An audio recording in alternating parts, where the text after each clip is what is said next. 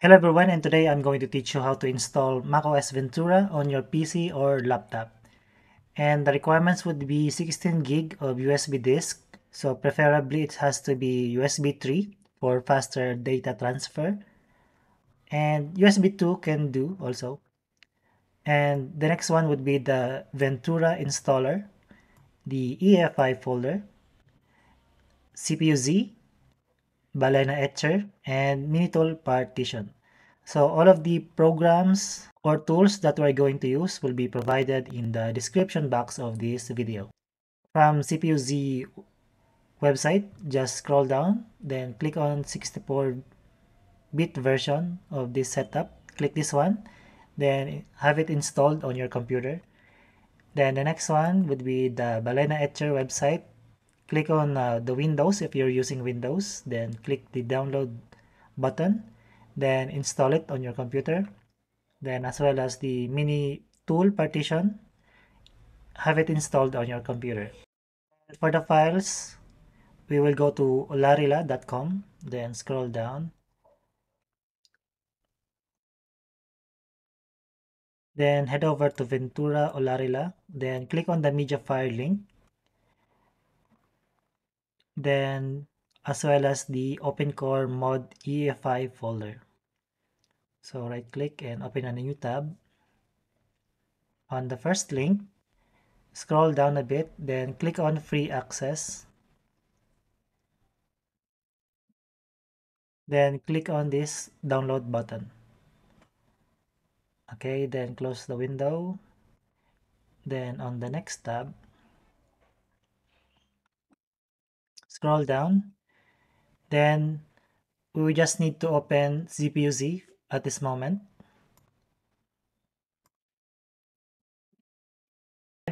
Then head over to the CPU tab. Then look for the code name. So I have here Kaby Lake. Okay, then let's go back to the browser. Then scroll down. So this is for the desktop if you're using desktop. And right now I'm just using a Lenovo laptop. So that would be the notebook. Then I will just look for my version. So this is Kaby Lake. Then just click download here. Okay, so once everything is finished, so you can transfer it to your desktop. Okay, so here are the files that I have downloaded and installed on my computer. Then for the EFI, you can right click, then extract, then extract.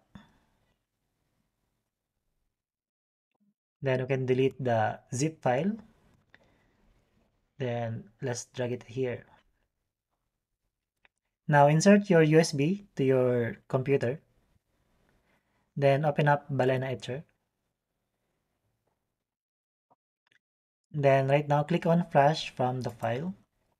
Then let's go to the desktop and click on the raw file of Olarila. Then select target. Then select your USB. Then click on select. Then click on flash. So this will take some time. So I will just pause the video.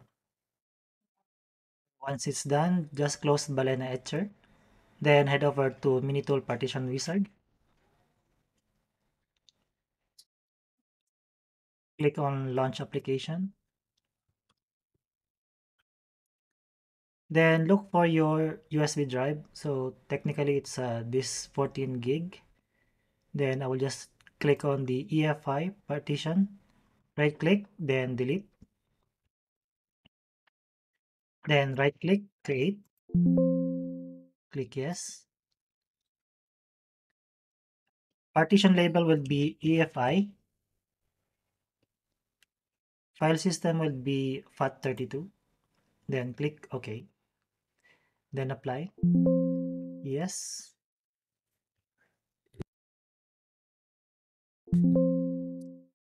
Then click OK.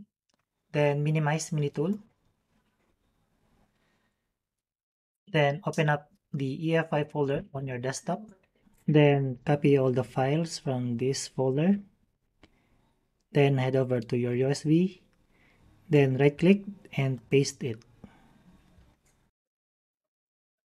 Let's close the window.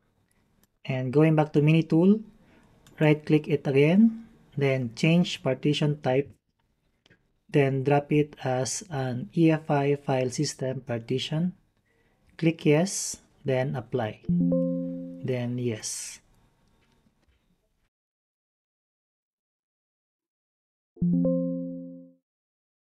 Click OK, then close mini tool partition.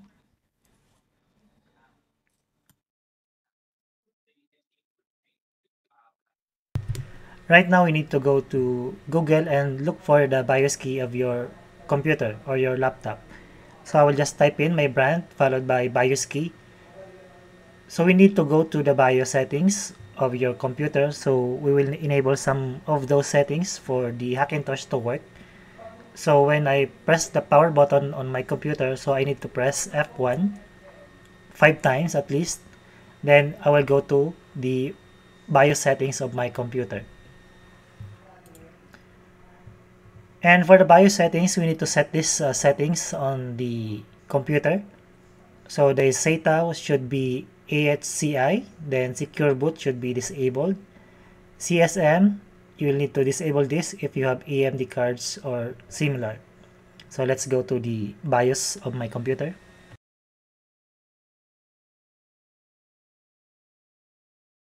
So turn on your computer, then hit the BIOS key on your laptop.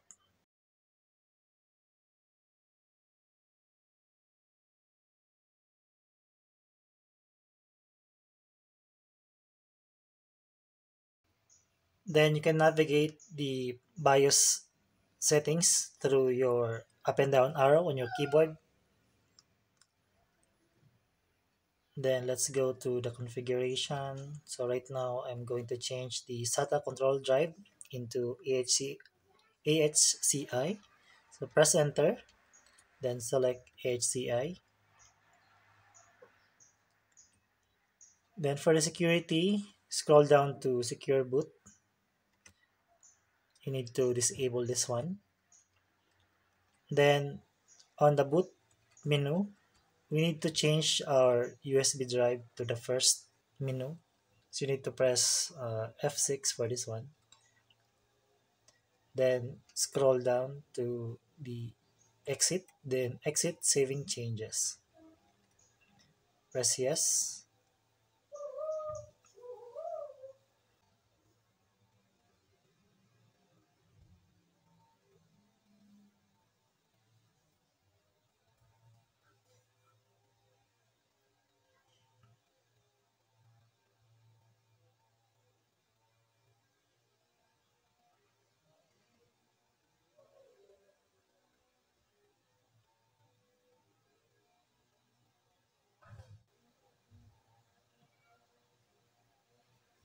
Okay, so you need to go to disk utility, then continue. Then on the view, change it to all devices. Then select your disk that you want to install. So right now I have this 240 gig. So on the top, you need to click erase. Then you need to name it.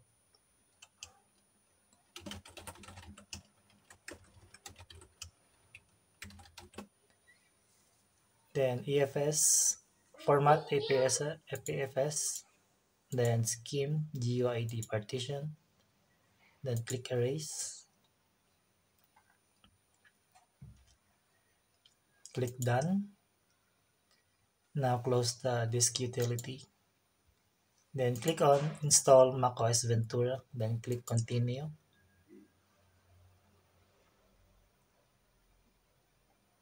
Then click continue.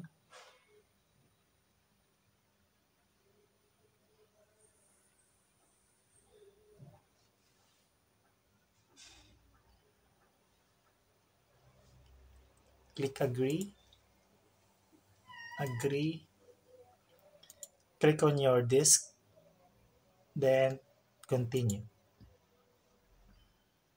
So wait for it to finish. So right now the installation will proceed and the computer will reboot in 4 times in succession upon this installation. Just let it sit and finish all the installation, then don't remove the USB drive on your computer. Then we will see you on the setup page. So right now I'm going to set up the Mac OS on this part, so you can skip, then I will just set up everything, then see you on the desktop.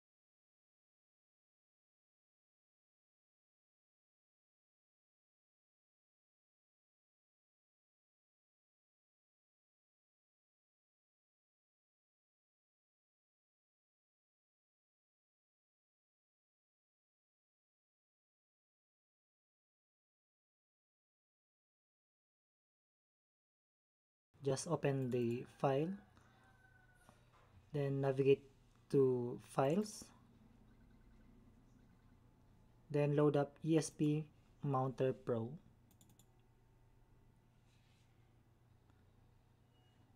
Then input your password, then close this one, close everything.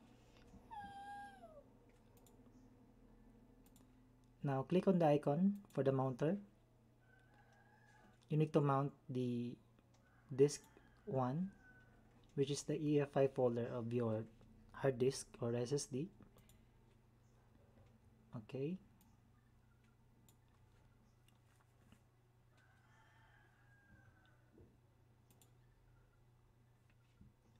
Then click show all disk.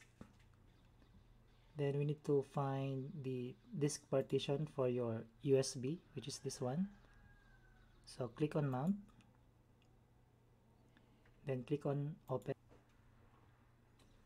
Okay, delete the one that is on your hard disk or SSD, move it to the trash. Then from the one on your USB drive, make a copy, then paste it here on the other side. Paste the item.